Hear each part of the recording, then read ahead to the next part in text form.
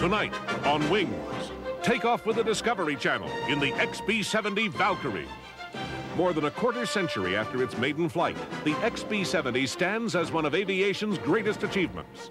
Designed as a replacement for the Boeing B-52, the XB-70 could travel at 3 times the speed of sound. Employing technology that was well ahead of its time, the XB-70 is one of the best aircraft designs that never went into production. Tonight, soar high in the XB-70 Valkyrie on Wings.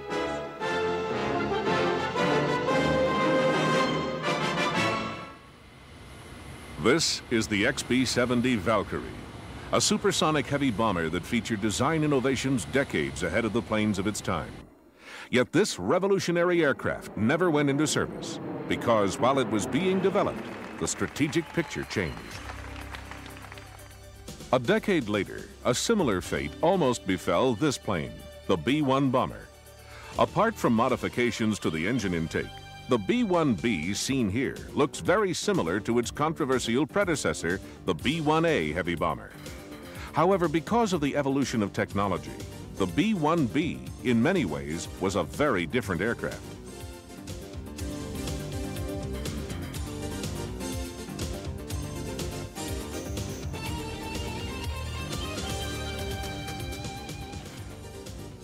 Like the XB-70, the B-1A was designed to replace the B-52 as the Strategic Air Command's high-altitude heavy bomber.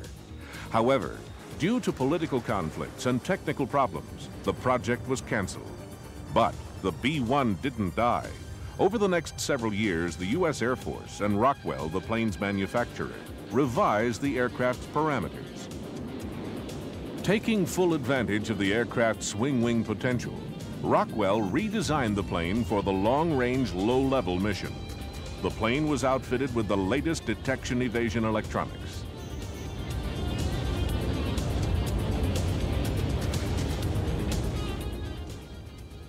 But the major difference between the B-1A and the B-1B is simply that the later model, although the product of considerable technical innovation and years of additional development, was actually made to be slower than its predecessor.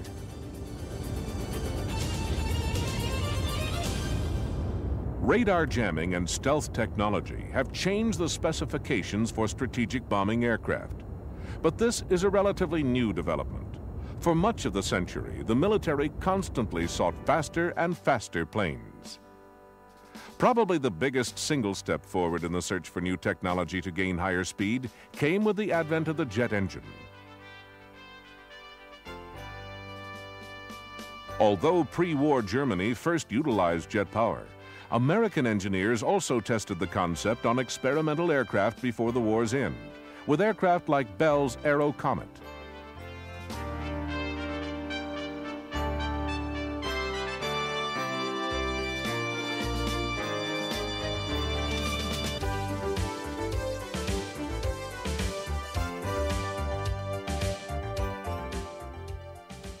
The first major development of the post-war years was the record-breaking Bell X-1 rocket-powered experimental aircraft.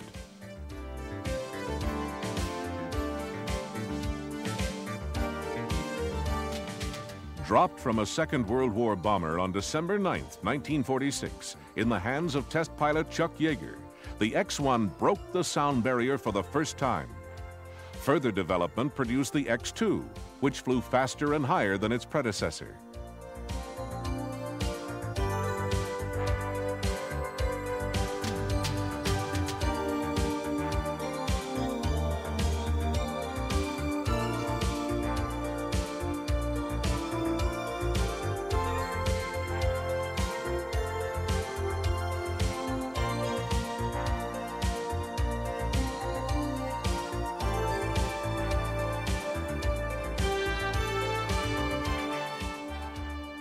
The quest for higher speed put phenomenal stress not only on aircraft, but also on their pilots.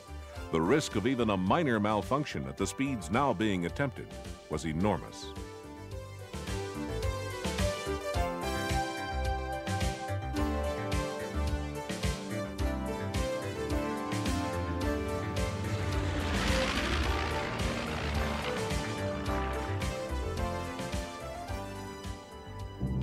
Much of the data gathered by the X-airplane tests was used for military objectives. Faster aircraft would be harder targets to hit.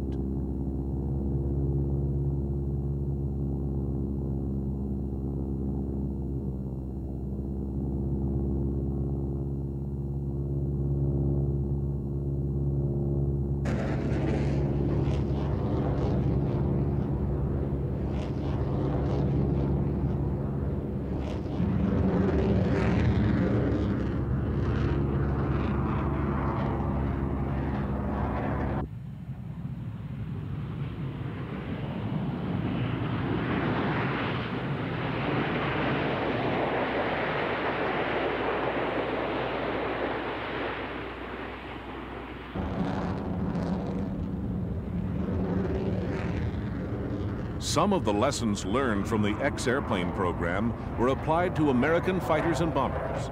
With the Cold War on, stretching the boundaries of speed and distance had become a matter of national security.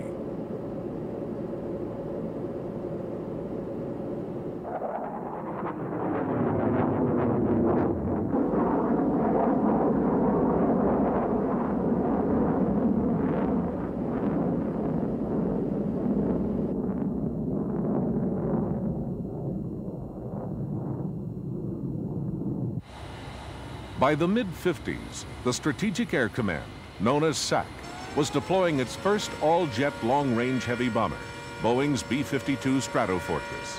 A giant plane with 8 jet engines suspended below fully swept wings, the B-52 could fly at speeds of 600 miles per hour with a large payload.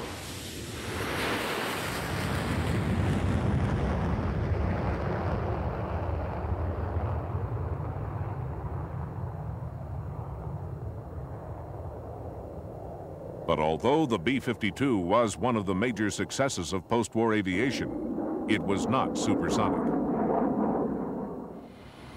The next step in the quest to increase the speed of bomber aircraft came with the B-58 Hustler. This delta wing was developed by Convair to produce a bomber aircraft which could actually fly at and sustain supersonic speeds. But to attain this performance, the plane had to be relatively small and could only be classed as a medium bomber.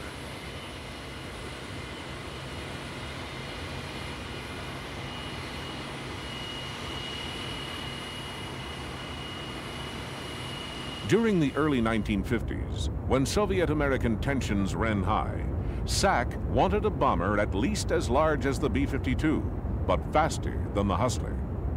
This was a very tall order for engineers to meet. Taking a heavy bomber past the sound barrier required a phenomenal power source. Temporarily discarding normal jet power as inadequate, aviation companies looked towards 2 alternatives.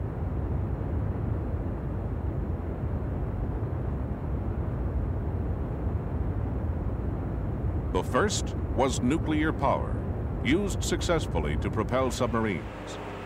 Convair converted a conventional B-36, not unlike this one, to carry aloft a fully commissioned nuclear reactor.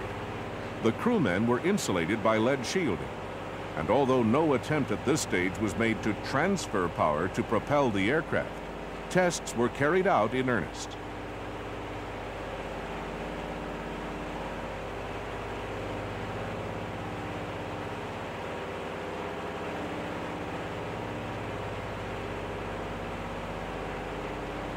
Various designs were put forward for bombers which would at least in part be nuclear-powered. However, the biggest problem here was the ramifications of a nuclear-powered plane crashing in a populated area. Another proposal to boost power would be equipping bombers with external tanks of fast-burning zip fuel, such as boron. Prior to the plane making its final dash to its target, the enormous fuel tanks would be dropped, lightening the aircraft for the attack. But an ingenious solution to the problem came from North American Aviation. The company had refined the concept of compression lift. Their plan called for mounting 6 enormous jet engines in a tapered shape under the aircraft, thus forcing air away from the center section at high speed. The design also allowed for this air to be trapped by the outer edge